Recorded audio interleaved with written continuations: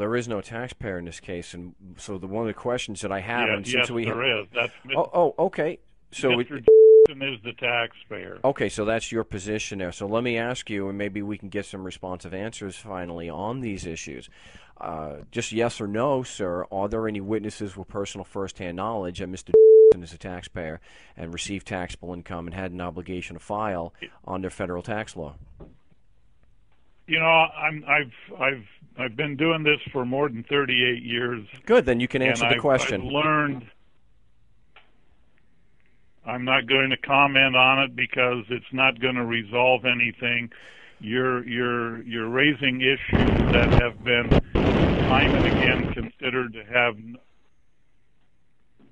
Really? Is that on your end of the line, or I don't know exactly what that is, but there's an awful lot of static coming this way. I didn't hear the static, but sir, I didn't bring up an issue. What I do is I asked you a question.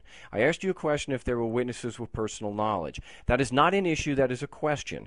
Now, if you feel that the courts have said that questioning whether there's witnesses with personal knowledge is frivolous, you need to cite that, because that would be a dramatic change in American law.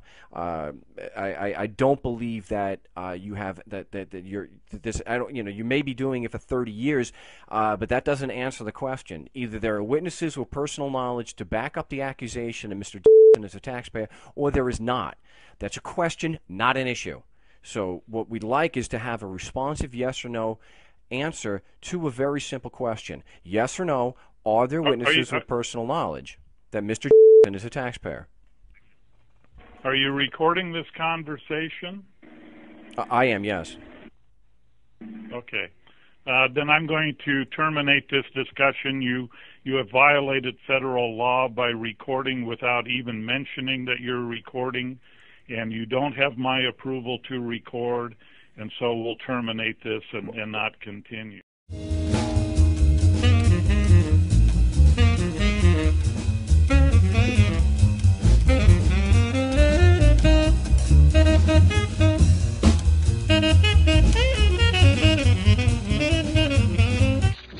You let one ant stand up to us, then they all might stand up.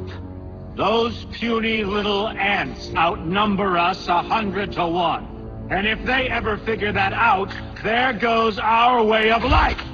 It's not about food. It's about keeping those ants in line. That's why we're going back. Does anybody else want to stay?